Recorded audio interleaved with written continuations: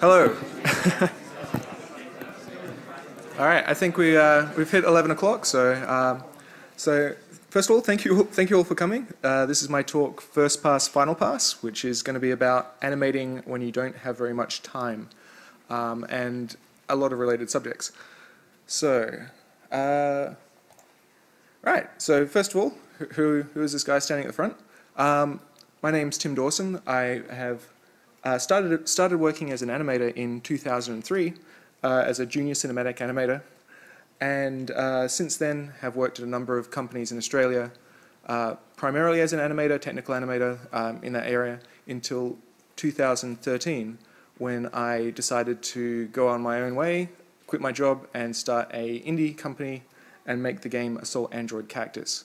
And that's what I've been doing ever since, luckily enough. And that's my background. That's where a lot of this stuff is kind of been learned over. Short version of my ship titles. I started back on Ratbag with Dukes of Hazzard, and continued through to Assault Android Cactus, which last game, and a bunch of cancelled stuff, which unfortunately is where a lot of this formative stuff was learnt from, but it's all lost to history because of how companies work. What I want to cover in this talk is going to be less about nitty-gritty animation and more about, I guess, the philosophy of how I approach animation and what I think is important, or what I've come to discover is important over my career so far. And I'm hoping that'll be kind of interesting and also inspiring, and maybe help you with your own kind of thought process on animation. I tend to take a very inclusive approach to animation. I think it's not about being told the right way to animate, it's about being exposed to as many ideas as possible and being able to pull the right ones out when you need them at the time. And so this is going to be a part of my approach. Take what you can or what you want and throw back what you don't. But yeah, so hopefully there'll be something interesting in there. So one of the formulative ideas of this talk actually came from when I was working at Pandemic. I was working on some animations for a faction of enemies that would jump across rooftops, and they would move with parkour. So they would be jumping and dive rolling across rooftops, leaping across gaps. And when I was working on the animation set, I had them all set up. I had run cycles, I had jump cycles, I had climbing down ladders, I had all these things set up, and I'd set them up in Editor so that they could be strung together and run across a rooftop so I could see what they looked like. And a producer saw this on my screen and said, "This looks great, please show this at the Friday meeting." And I did, and the whole team looked at it, and I got lots of compliments, and people were really excited, and they're like, "This is amazing, this looks incredible." And when I got back to my desk and inspected the animations properly, I realized they were terrible, terrible animations. They were just objectively bad. I had legs flipping inside out, I had feet angling the wrong way. This was somewhere between blocking and first pass. These animations were not ready to go out. Yet no one had noticed any of this. I hadn't noticed any of this when I saw it on the screen. And it got me thinking about, like, maybe what really matters about the animation is not so much the kind of polishing and fixing things, but the heart of the animation, the stuff that actually communicates to people. So in that spirit, preparing for this talk, I did a quick animation of a guy jumping across a rooftop.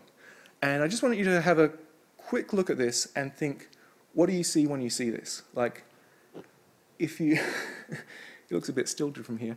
But the point is, it's like so he's leaping across the rooftop, he's landing, and it's, at first blush, if you saw this in a game, it probably wouldn't destroy your suspension of disbelief. If you were running after a character and he leapt across a building, you'd say, "Yep, there he goes. He landed, he rolled, he kept going," and it kind of gets away with it in some ways.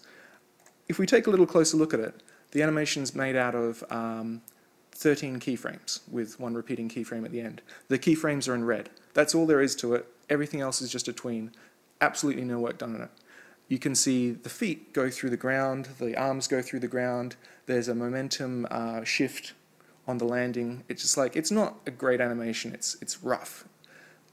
But the important thing, and the thing that I was happy about with this, is it captures the general energy and the feeling of leaping across a building.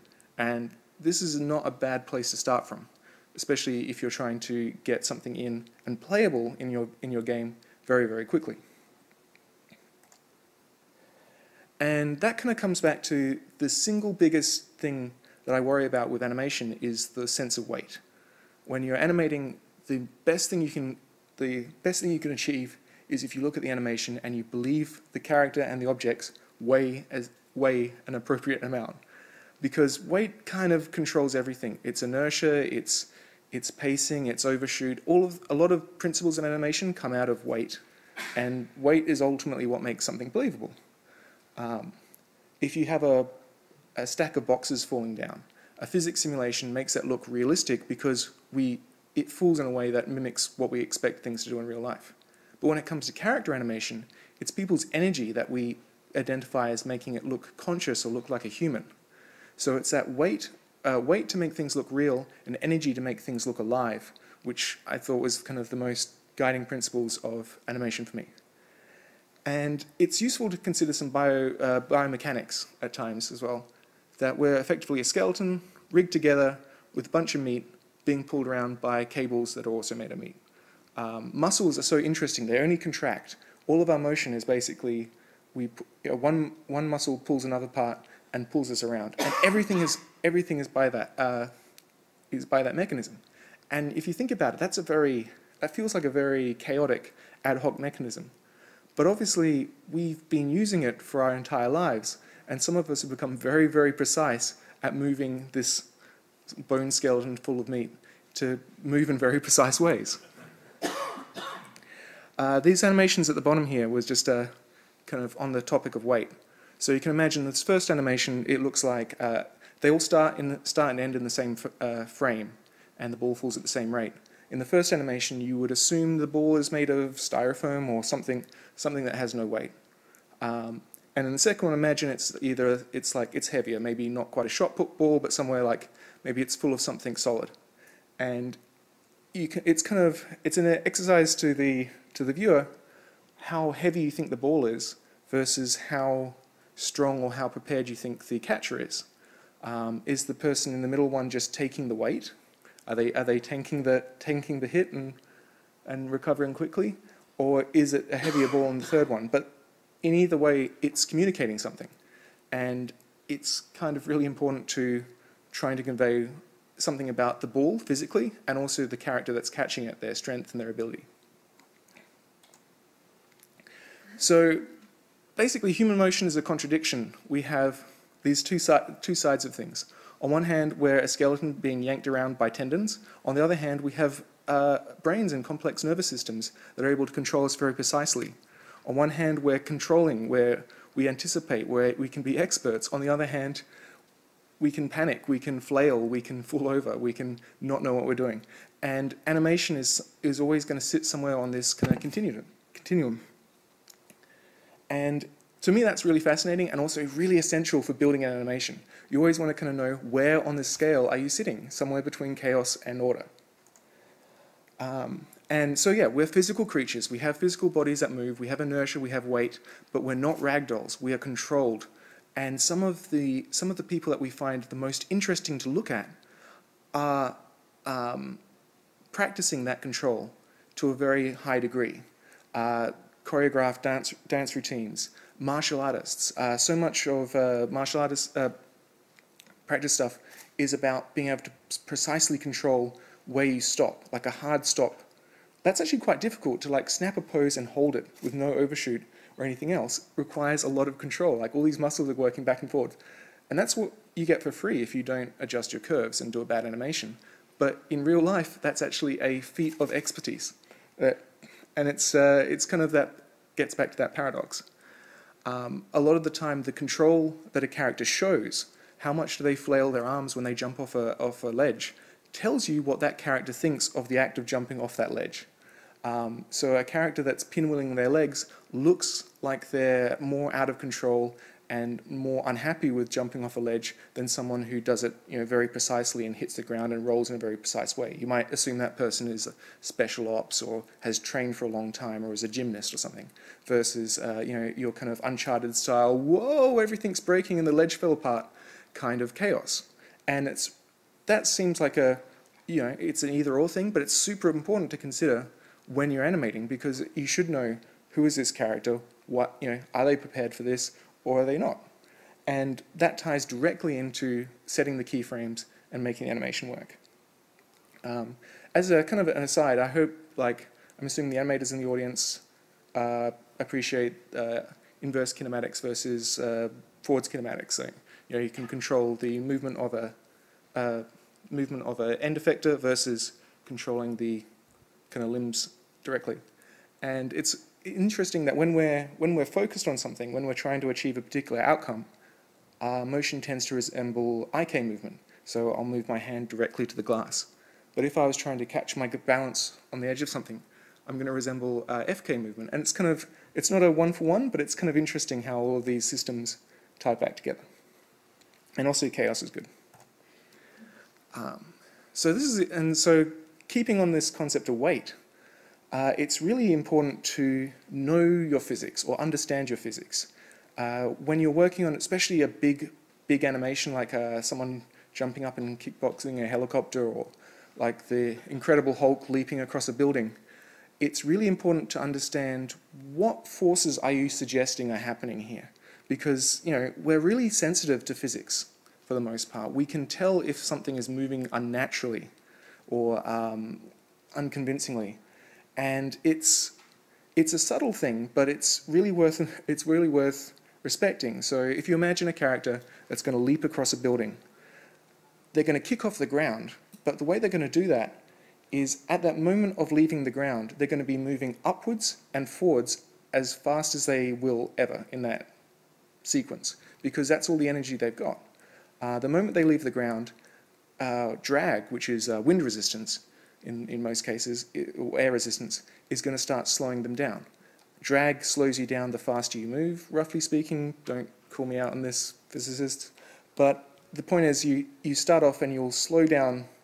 The rate of it is going to decrease the most at the start and ease off as you go, which means that in that initial kick off the ground, you're going to be moving the fastest, and you're only going to get slower forwards and upwards.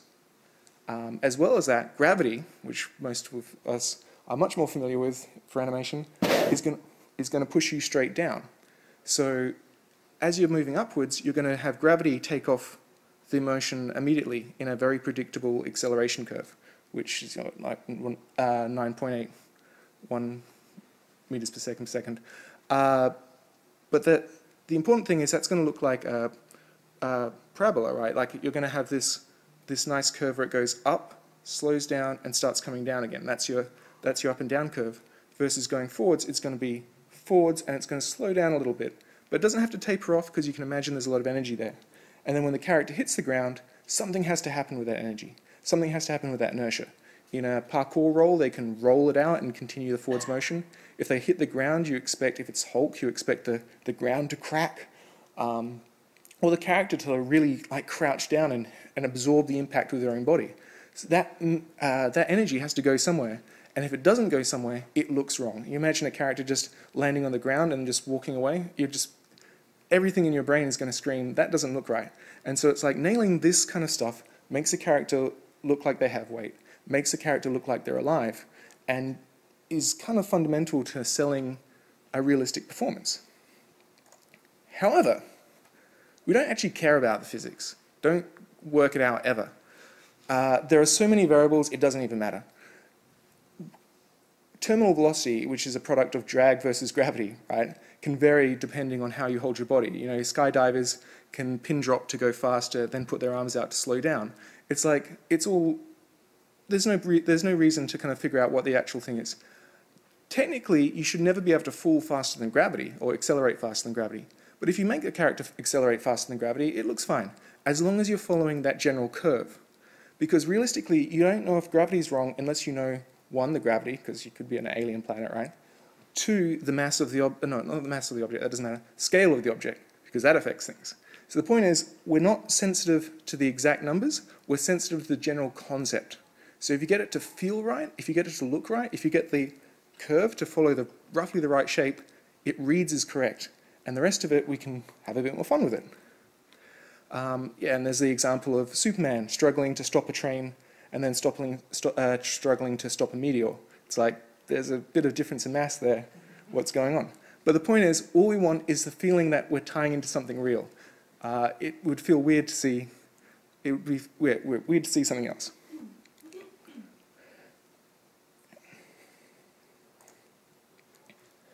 The second thing, obviously timing is also part of weight. I didn't mention it before, but that character catching the ball, you could actually change how heavy the ball looked by changing the timing of the ball catch. So the character that like just flinched, if the flinch was faster but the recovery was slower, it would read as a heavier impact, versus making the flinch take longer and the recovery faster would make it look like a lighter object. It's kind of really interesting that way. But the other role that timing plays in animations is performance, basically. It communicates a lot. Good animation has a rhythm.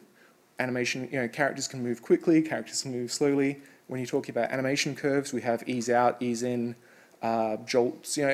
We have a range of motion when we're working in an animation tool. But just generally, when we're planning out a performance, a character can suddenly move into an action and then take their time to recover, or they can, vice versa.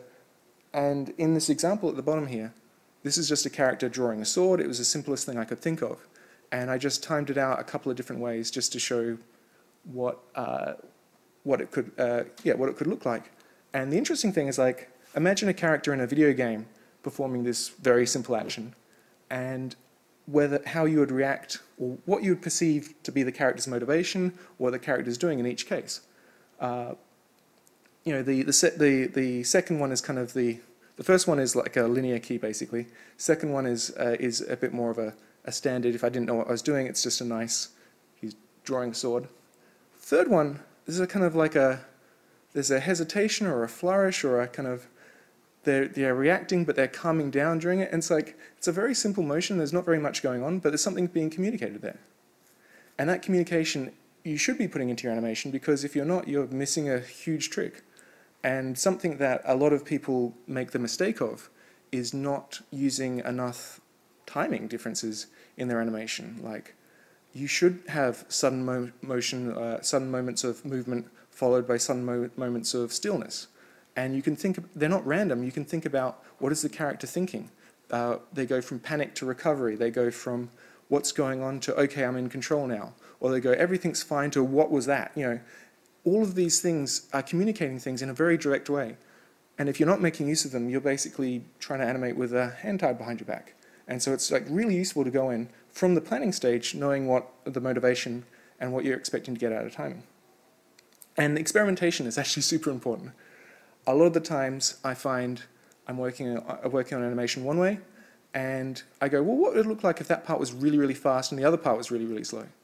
And you try it and you go, oh, actually that works better. Like, my original plan was this, but when I got to it, it turned out that I was wrong. And those iterations is what helps you build up basically your eye, your animator eye, and it helps you make better animations in future. So the next part is getting into how animations tie into gameplay. Obviously, I'm a gameplay animator, so I tend to focus on how things affect the final product. But if you're animating on a TV show or something like that, it just becomes the story intent. Your animation is always in service of something. It's very rare that you're just animating something for the fun of it, completely for the fun of it. It should be fun, but in gameplay, you always have some purpose that the animation is fulfilling, and understanding what that purpose is probably the #1 time-saving tip for animating on when you don't have much time. Because it prevents rework. Or it doesn't prevent rework, but it minimizes rework, and it makes rework so much more comfortable. The better you understand what the animation is for, the more likely you're going to get something very close in the first time, and then you can iterate closer to what the game needs. Because that's the thing a lot of people often miss in game development, is it's not about checking off tasks, it's about fulfilling some sort of nebulous design goal. And so you might animate completely to spec. You might produce an animation that fits the game designer's vision 100%, and then the game designer might realize their vision needs to be adjusted. That's not a failure on the game designer's part, that's game development, that's iteration. And the fact that you can get there faster means the game will be better. And the biggest trick of animation is that if it supports the game, if the game is good, people will see the animation is better. So everybody wins, and it's one of those things where you absolutely want to support gameplay You absolutely want to understand the intent, because it's faster, and you'll get a better result, and people will be much happy to say, I love this game, and the animation was good, it was excellent. And speaking of focus, a lot of the time, this is true in all animation, but in gameplay animation, you often think about where is the focus in the animation. If a character is drawing back a punch, in that moment of drawing back their hand, their limb, what they're going to strike with, becomes the focus. You want people to understand what they're going to do with it. Imagine a character has a giant glowing sword, they pull the sword back and they're about to do a fiery swing. You want the player to understand that their sword is the most important part. If they're doing something funny with their leg, it's drawing attention away from what matters.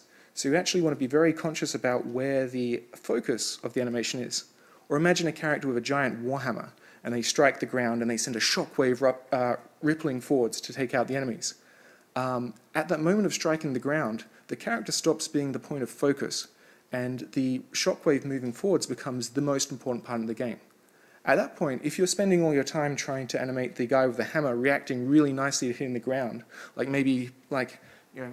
he's reacting and he's wiping his brow and he's doing something else, it's like, that's actually not only harming the game, you're wasting time, because no one wants to look at that part, and if they do look at the guy reacting to hitting the ground, it's actually taking away from what's going on. And again, this is all about animating effectively and quickly. You don't want to put detail where detail shouldn't be. And ultimately, that lets you save your energy for the cool stuff. And that's another thing about what animating quickly should be. Like, make sure you know which animations are going to be the most impressive and which ones don't have to be the most impressive, and don't get them mixed up. So, continuing on the theme of gameplay animation in particular, this is a huge one for me. Is a lot of animators I've worked with have a tendency to think that their artistic job stops at the animation program. That once they see something working in their viewport, then they tune that, and that's what they're getting. But ultimately, animation in games is the result of what you get on screen. It's everything. It's transitions, it's implementation. And if you're not caring about how your animations transition, you're sort of only doing half the job. Most people can probably remember playing a game where there's a perfectly serviceable idle animation, a perfectly serviceable walking animation, and something feels weird when they switch between the two. And that's kind of the problem, right? Like, that animation gets seen a lot because they respond to that. That's what happens when the player plays with the game, is they're triggering these transitions. And if you have an animation system where if you're constantly pushing forwards on the stick, the character will awkwardly transition between two states. That's your animation. And just like timing in general, transitions can have their own language. Generally, a fast transition is really good for responsiveness. So you can imagine a game like Street Fighter, and you do a jab punch. You don't have a transition. You just snap into that pose, because that's all that matters. We're just getting the fist out there. And then when it comes back in, it can transition a little bit smoothly back into its idle pose so that it feels a bit smoother. But it's knowing you're going to use both, and you're going to use them all across the game. And they matter. And for instance, in this little looping animation, there's a couple of examples here. The first one is the wall jump. When the character hits the wall and jumps again, they actually immediately snap into their wall pose animation, even if they haven't had enough time to blend into it, because I need that transition out into the jump animation. The jump animation doesn't even have a jump, it's just straight into that upright pose, because I use the transition to get from whatever pose you're in into the jump pose in like 1 or 2 frames, because it feels snappier. If I animated the actual leap off the ground, all I'd be doing is stealing frames that the character could be leaping into the air, and that would feel less responsive and ultimately worse as a game, even if it doesn't look as great in a still animation. The second one is the landing animation. There is a full landing animation where the character lands on the ground and recovers into the idle animation, but it's cancelled out of, even in the case of the idle animation, very quickly, because if the character starts moving during that recovery into idle, it means it can cross-blend into the run animation and it looks okay. The alternative approach is to have variance, and so I could have a blend into idle and a blend into run. But that transitioning between blending from landing to idle, landing to run, would look jankier than just having a nice transition that works with both. And so sometimes simplifying things keeps your motion intact better than having a huge amount of authored animations. And so basically transitioning and understanding how animation blend states work is very much worth your time as an animator, especially if you're trying to get good results in a budget. So speaking of animation on a budget, doing full facial animation, so yeah, in Cactus, it was, so I enjoyed Cactus. It was very important for me to have some cutscenes, and it was kind of nice because it meant I got to come back to animating cinematics, which is where I started.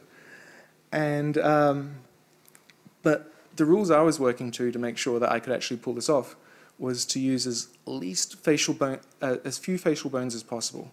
I'm a big fan of this in general, actually. Like whenever you're building a rig, use as least controls as you think you need. Any controls that are just like nice to haves are basically albatrosses around your neck when you get into production. It's like you'd rather not have the button there than like only use it occasionally. And in facial animation, it's like I've worked on projects where we had a 90-bone face rig, which sounds great. You can have all this articulation, but like unless you have the time to do that articulation, it's just a massive time sink and potentially going to make the end result look worse. I feel like I get an acceptable result with my tiny minimal bone rig, and I'm happy with that. And I was able to do that, match that quality across the whole game, and it was a very good trade-off. Personally, I always try to focus on making the facial bones control as much of the face as possible. If you look at the wireframe version, you can see Cactus here. When she's moving her upper mouth controls, it's also pulling out her nose, and you can also see it's affecting the vertices all the way up the cheek, basically to the edge of the face. So it means whatever controls I'm moving, I'm getting some secondary and some movement, which mimics elasticity and kind of just, I don't know, especially for a cartoon-style character, and I think honestly for a realistic character, it just helps a little bit, and it's a good time-saving tip. And for the cutscenes, I generally always use a look-at target for the eyes, which is interesting because when characters move their eyes, they tend to, human beings move their eye line. We tend to focus on one area, and we don't move our eyes smoothly. We flick them between focus points. So in general, our eyes are always locked on some sort of subject, and even if we move our head around, our eyes are continuing to look where they are. And so you kind of get that for free with an eye look at, and it's a good little tip. I also like to constrain cameras to the character's face. This is an example on the side here, so that way you can animate facial animation irrespective of body animation. I've seen other workflows where people will turn off the animation layer on a character and that you can do the same thing. This is a bit nicer because you keep everything in context. One tip I did find was I reduced the camera false from culling really, really low. So you can see in this example, the second character shows up, but she's clipped out as she comes closer because I'm clipping it right down to the face thing. And that way I avoid cases where a character is close to another character and you see the back of the head in this camera, and it just kind of clips it out. But either way, it just makes it really easy to focus on the facial animation while still having the full body animation and the full posing and everything else kind of in the same scene. The other one, since again topic is getting stuff done quickly, is once I finish a animation pass and I'm at a point where I can kind of accept it, I'll often go through and put automatic curves on, or depends on your animation program, but set the curves to basically have a little bit of overshoot. And so you can see, if you look really closely, you can see some of these curves where there's two points that are the same level, and there's a bow between them, and that's just the overshoot happening. And what that gives you in practice is just like a character moves their eyebrow up, it continues moving up, and it comes back down. And it's subtle motion. You obviously have to control that to make sure it doesn't go out of control. And the big thing is anything that has a limit, such as jaw bones and eyelid bones, you then need to clamp off to make sure they don't go past 0, because otherwise you get creepy, weird people that inject their drawers into their own noses. But for the most part, it's a good way of adding a little bit of polish quite quickly on the end without having to go in and like hand key all the overshoot. And so with all that, this is a little example of from the scene with the controllers visible, and so hopefully you can see some of the techniques I was just talking about. And we've been fighting to survive ever since. We are not part of their little uprising because androids have independent cores, but that just means we're targeted along with the humans. Section lords can't take over ships. Your Nexus core is in charge. Why is she letting this happen? So there you go. Yeah. So yeah, general advice for animating. Obviously, shared rigs are very useful. It's very expensive if every character has to have their own animation set, and it's often really unnecessary. I try not to animate things that I try not to animate things that look like other things. In general, is one of my rules. I don't want to animate many idle animations unless there's some reason why an idle animation looks different to another one. Like if it's literally a character standing there, why do I want to make a second variant? Oh, he can stand with his little bit more weight on the left leg. It's like, I mean, that works in AAA and is obviously something I have done in larger studios, but when I'm working by myself, I don't have enough time or resources to allocate to that kind of thing. And it's also a very good way of getting characters in working fast. Something I ran into, though, on Cactus was realizing that some characters had different rigs. For instance, Lemon, the character with the yellow hair, has a ponytail that Cactus doesn't have.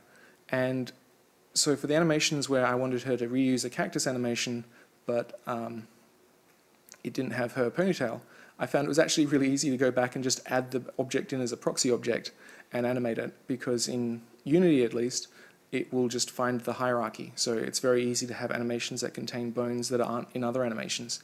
And in pretty much every engine I've used, there's always been a way to do it. Sometimes you have a manual lookup table, other times it's by index, but it's one of those things where you can be a lot more flexible with how you build animations as well. You don't have to feel, oh, well, this rig is slightly different. It's like, well, maybe the rig can cater to both. And that kind of comes back to making sure that the animations you do make are unique and are interesting and are exciting. I tend to have this feeling that, like, if you want to make 4 variant animations, you're going to basically make that, you're splitting your quality and your effort that you could have put into one animation across 4. And so you have to know that's worth something, or that's essential. If you're just doing it out of convention or out of the fact that people say that you should have more variations, maybe you're wasting your time, and maybe you'd be better off putting that energy into that one variant that looks good and solid and just ticks all the boxes. Because a lot of the time, people aren't going to notice that you have multiple idle animations, but they will notice you have a cool animation where they jump out and flip kick a helicopter. So, why not spend more time animating that? So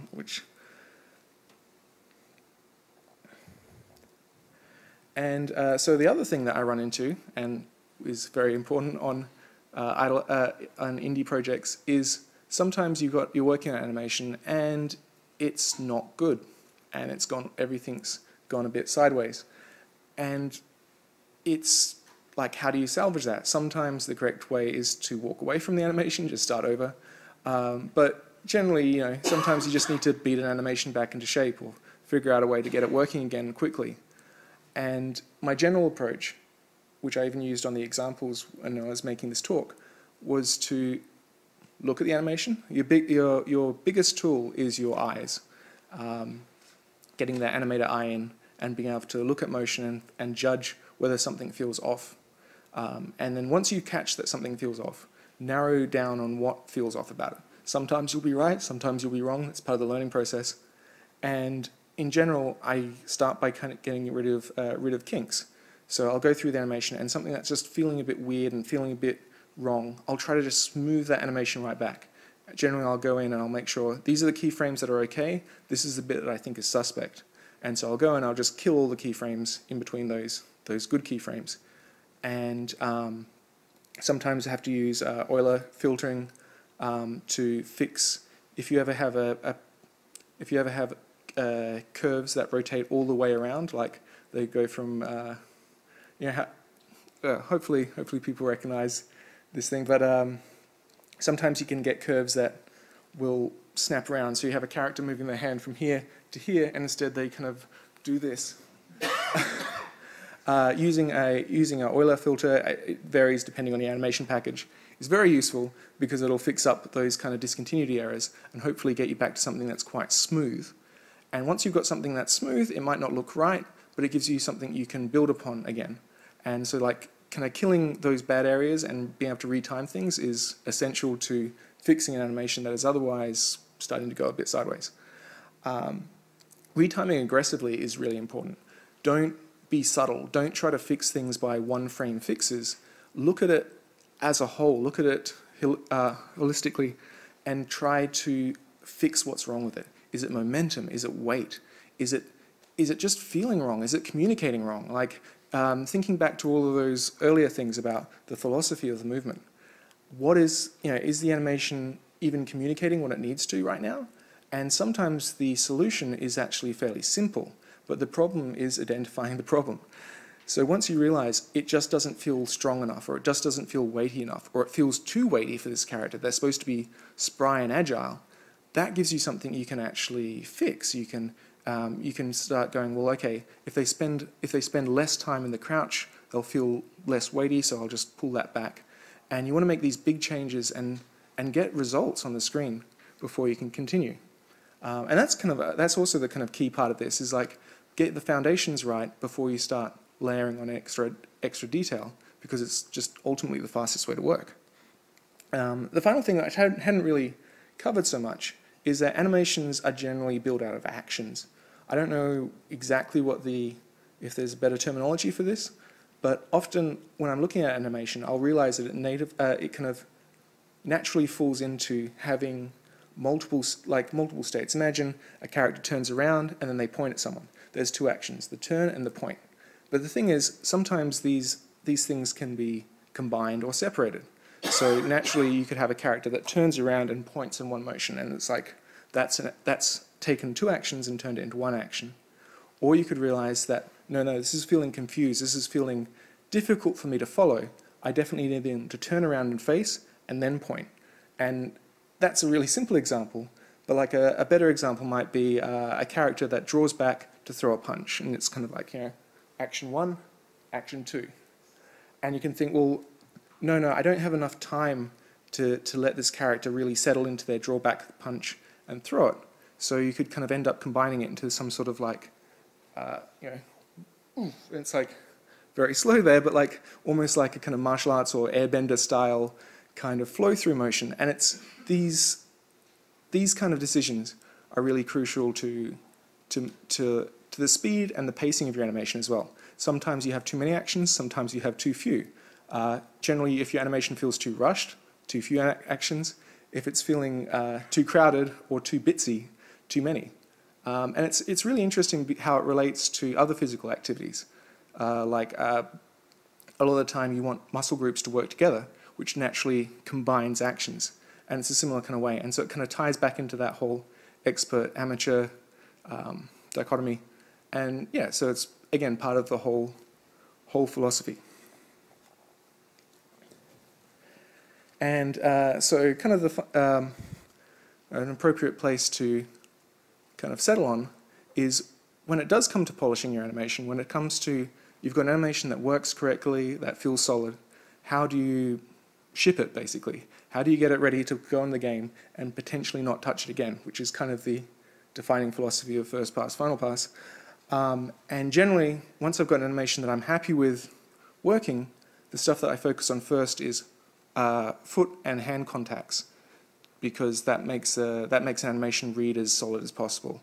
And also lurching and weight shift. So if a character has to shuffle their feet, make sure that they're moving their hips to accommodate the weight shift, and that'll do a lot to signal that the character is alive and has working muscles. Another quick polish tip is looking for curve motion. So if a character is moving their arms, if the character is making a big swing, if a character is doing a kick, All of those things should, by animation principles, travel in arcs. And sometimes, even if the animation reads okay to your eyes, if you put on, trajectories, if you turn on a trajectory tool so that you can see frame by frame where the limb is going, you might notice there's a kink or a discontinuity, or it'll go dut, dut, dut, dut, dut, dut, dut, dut, dut, dut. And those things are often easy to fix, and will just give your animation a smoothness or a kind of niceness that they lacked before, even if they were functional. The other big payoff I've generally find, especially for anything that's about impacts or landings or sudden motions, is adjusting curve types to make sure you kind of don't give the game away with your interpolated keys. So imagine a character hitting the ground. They may need to lose that momentum very, very rapidly, if not instantly, if they're hitting hard enough. And so that means changing the root key node to having either a linear key change where it kind of comes in sharp and then leaves immediately like that, or changing it so that all the that's very small. Like if you've got Bezier handles, you're going to bring them right in so that you have a very, very sharp deceleration and a much more gentle overflow for the next key. And those kind of things can really help with, imagine a character getting socked with a 2x4. You don't want them to start anticipating the spin around animation until they get hit. So those kind of things they don't affect the fundamental of the animation, but they do a lot to make an animation look cleaner in the final result, and are fairly easy to do. So again, they kind of get included in that hasty polish pass. And then finally, when you do find yourself all this time to add hair animation, secondary thing, flapping stuff, smears, all of this stuff goes so much better onto an animation that already works. So fundamentally, the fastest way to do really polished animation is to have something solid and something that's been gameplay tested, something that works in game, and something you're happy with from the beginning. You should be able to have an animation that does its job without any of its effects, and then those effects on top will just sit so much nicer. And honestly, that's been the fastest way for me to work and to do nice animation as well. And thank you. I'm running a little bit fast, but that's, I think, okay. Thank you very much. That's my talk.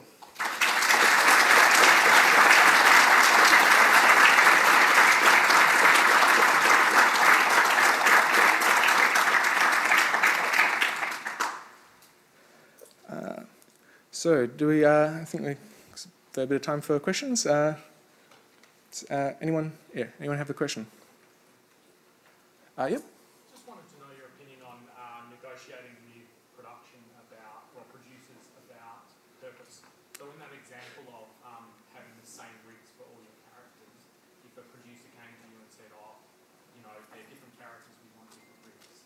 How do you go about that negotiation from a purpose point of view? I mean, it really comes down to if they're different characters. Like, if they physically have different proportions, then that's just a requirement, and that's fine. And same with like artistic intent. I guess I mostly see that as when people do it as an afterthought. They create different rigs because they just go, well, we've got 5 characters, we've got 5 rigs, and without really thinking like, is that 5 rigs, or are you just kind of making more work for yourself? It also completely depends on scope. If you have a project where you have 5 characters and they all have different body types, and it's very important that they communicate uniquely, then that's just your game, and that's a good thing. But if you're doing an indie project and you've got like skeletons and orcs and goblins, you need to think really hard. Do they actually have to have different physical dimensions, or could I make do with a few different key poses? That's kind of part of that. It really comes back to scope and whether you can afford it. Yep. So it's maybe a silly question, I'm still fairly new to facial animation, but I was wondering what your thoughts were on using facial bones versus using blend shapes. Facial bones versus blend shapes. I've worked with both of them, and they're both very useful depending on the topic. They have different strengths. Facial bones can go between different rigs, so that's very useful in that sense, while blend shapes generally have to be prepared per model. If you have simple animation requirements, blend shapes can often give you a better performance for a small number of actions. Up until recently, I say recently, it's like been like 5 years or something like that. Blend shapes weren't as readily supported in recent engines like Unity, but they have pretty good blend shape support now, so that's not an issue. It generally comes down to like what you're doing, and you can also combine them. So you can have corrective blend shapes. So you have a jawbone that controls the face, but then you use a corrective blend shape to control the eye squeeze and secondary actions. And so sometimes they can go together. And realistically, like it's about what will get the job done quickest and to the best quality. So yeah, I think both are viable approaches, and it's just about picking the correct tool for the job. Yep. How do you visualize your animation when a lot of it is being controlled by the controller itself? So for example, what's some tips for actually like visualizing your work? Yeah, that's a good it's a good question. So the question was visualizing animation when it's controlled by gameplay, I guess, is like, yeah, I mean, because that's an interesting one. Fooling, technically you go, okay, so you fool at this rate, but the game engine does that. You just animate them falling on the spot. In the past, I've sometimes, depending on the action, I've set up, and depending on the software package, I've set up proxy bones that can move the character in approximately how they will in game, but can be turned off. Depending on your workflow, you might export with, see, because falling animation should be controlled by the engine, so you don't even want that to be a root motion kind of thing. But yeah, so I've done ones before where I've set up proxy bones to simulate the motion that I can then turn off before exporting. Other times it's just kind of getting used to it or iterating. Especially if you're exporting and then checking directly in engine, you have a lot of ability to do something, chuck it into game, see what it looks like, change it, and iterate like that.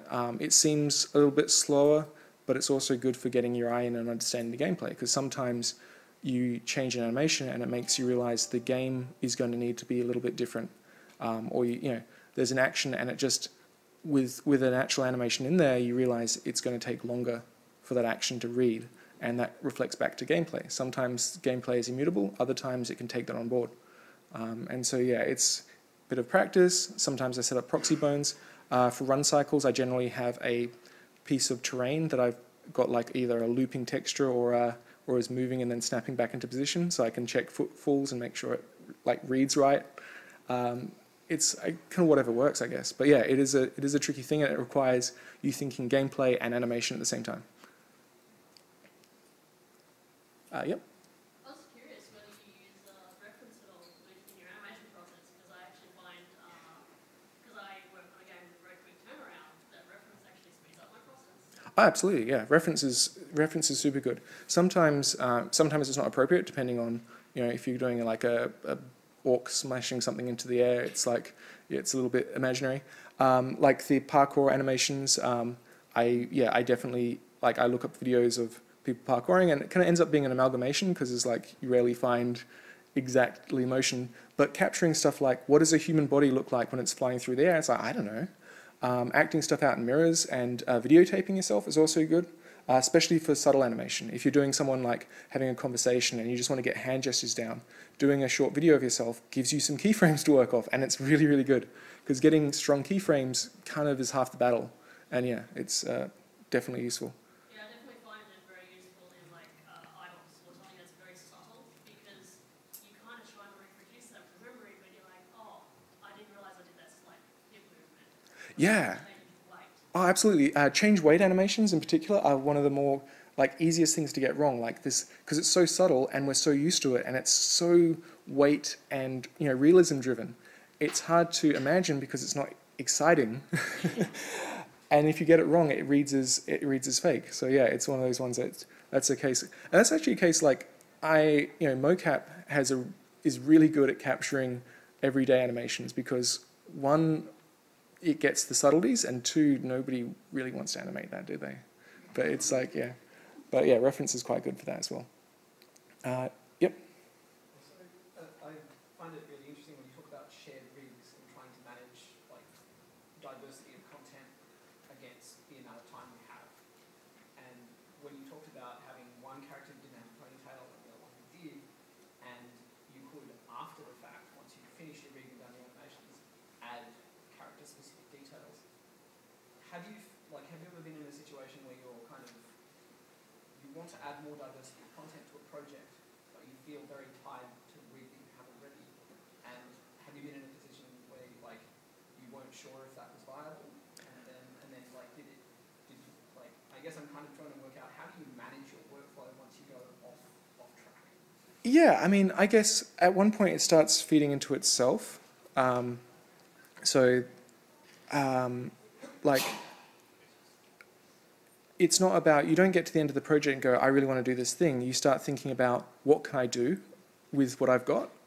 Sorry, I'm not sure that makes sense. So it's unlikely that you would be working with a shared rig through the project and get to the end and say, oh no, now I really need to do this one thing.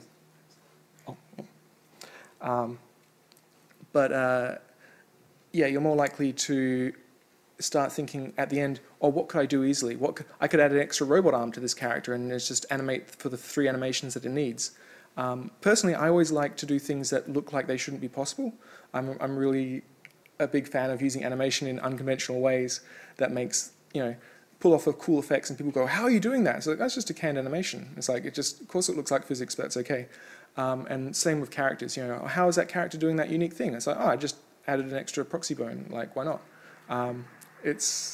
I guess you get creative at the end, but it's not about feeling limited, it's about feeling like finding potential in your own limitations, if that makes sense. Sorry, there was one more question. Yep. I'm kind of curious about, when you talk about dynamic animation, Yep. How you work with the programmers and the engine team, kind of what those communication lines are, and if there's tools or things they make for you, if there's like, I need to have this so the animation can look good, or like how does that work? Yeah, so when I worked on larger teams, obviously with programmers and stuff like that, I tended to be the animator that worked closely with programmers. I took a lot of interest in it. I would sit behind a particular programmer and argue about the blending times because I had a real, I wanted it to look a certain way. And that's where a lot of this, because now I do my own programming, so I get to argue with myself. But yeah, when I was working on larger teams, that communication was crucial. You need the programmers on board. You need the programmers to understand that you have a shared objective to make the game better. And so a lot of that comes down to just, communicating clearly, explaining what you need. I've had cases where I got programmers excited, so it's about to wrap up, but programmers excited about the animations I made, which made them then prioritize implementing them to get them in game, because they wanted to be heroes as well, and that was the best feeling, that feeling of kind of mutual, I make the programmers look good, the programmers make me look good, everyone high fives. And so sometimes it's just about communicating clearly what you're trying to do, because ultimately what you're trying to do should be good for the game, and everyone wants what's good for the game. That's at least my opinion. And on that, I think we're going to leave it there, and thank you so much for coming.